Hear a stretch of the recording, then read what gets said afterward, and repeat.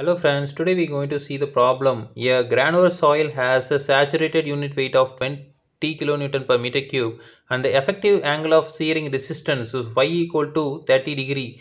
The unit weight of water is 9.81 kilonewton per meter cube. A slope is to be made on the soil deposit in which the seepage occurs parallel to the slope up to the free surface.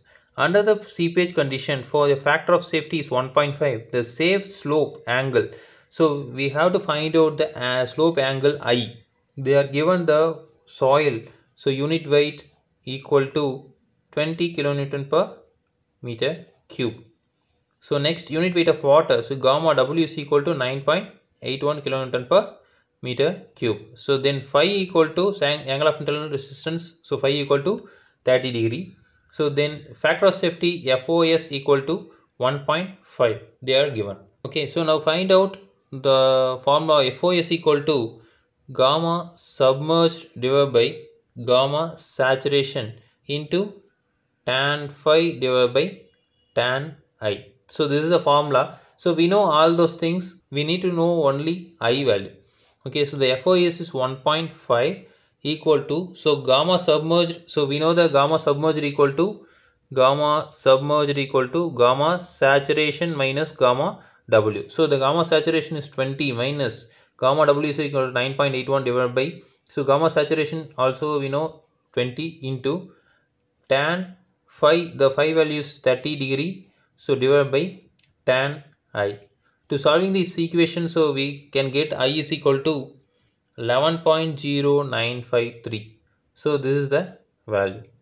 So next one, the notation SC as per Indian Standard Classification System refers to. So we know S meaning is sand and C is equal to clay. So we know first one is clay. So the clay is two option.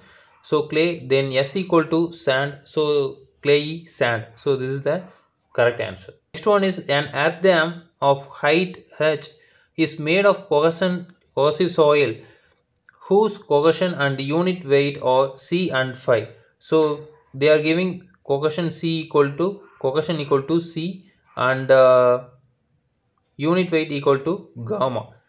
So if the factor of safety against the cohesion is Fc, so the Fc is factor of safety, the Taylor stability number. So we know the formula of Taylor stability number, Sn equal to C divided by Fc gamma into H.